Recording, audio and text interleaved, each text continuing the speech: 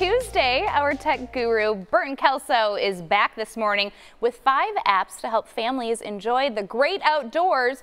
Like I said, pretty much every day, but today exactly, right? And tomorrow and the day after. But this weekend is going to be nice, I think. Oh, really? Yeah, so when it is nice outside, you need stuff to do with the family. That's true. And you have great ideas for that. Yeah. What do you want to start with? Well, obviously not Fortnite, but yeah, we're not playing Fortnite outside, exactly, guys. but Trails.com is a great app that families can use in order to explore the great outdoors. Trails.com uses maps from different trails all across the country. So if you want to find a trail near your home, just download Trails.com. You can find a good walking trail, whether it's paved or unpaved, and you can just go explore outdoors. That is nice and easy. Yeah, exactly. That. Yeah. Great way to get outside. Yeah, the challenge is with a lot of the apps, like just Google Maps, it doesn't do trails, it just does regular streets. Does it? Yeah. Yeah, so you've got to use an app like Trails. Okay, so Trails app, and then the plants are becoming very pretty this time of year. That's right. If you're out on a walk or something, you don't know what kind of plant it is, what can we do?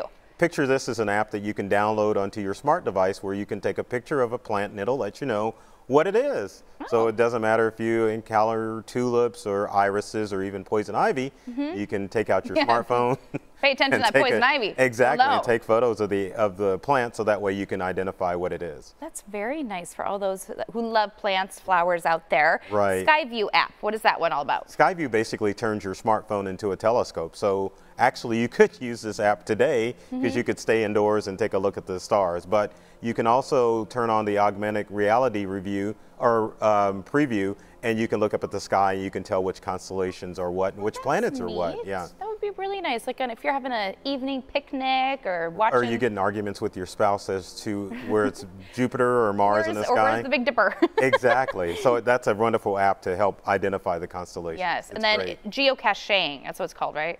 I think it's just geocaching. Geocaching? Geocache! Yeah. Cache, geocaching. Yeah. I haven't heard of it in a long time. I mean, I just haven't heard the word. You know what it is, right? Yeah, people out in the wilderness finding things.